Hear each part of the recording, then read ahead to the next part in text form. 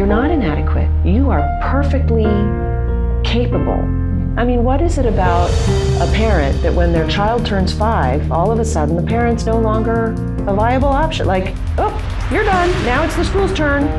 I think the quality of education has steadily deteriorated in America. There is an agenda to steal our children. You feel inadequate because you've been taught by our school system that you're inadequate.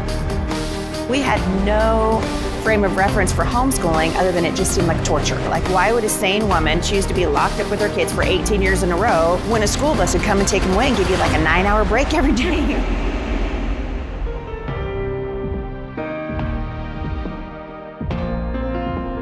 No one knows your child better than you do, and no one loves your child more than you do. And homeschooling changes the game on everything.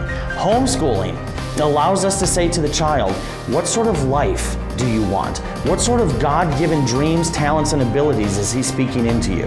When we think about classroom education and we ask what makes for good education, almost every professional educator will say low student-teacher ratio, teachers who care, good methods, good curriculum.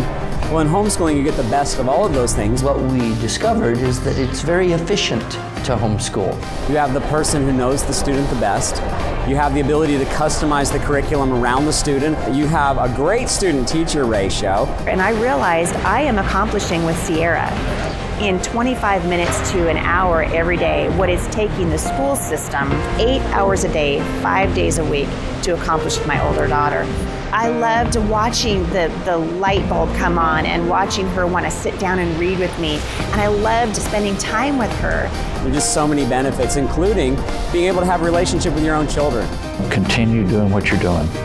Don't give up, because I do believe that homeschool moms are America's greatest heroes.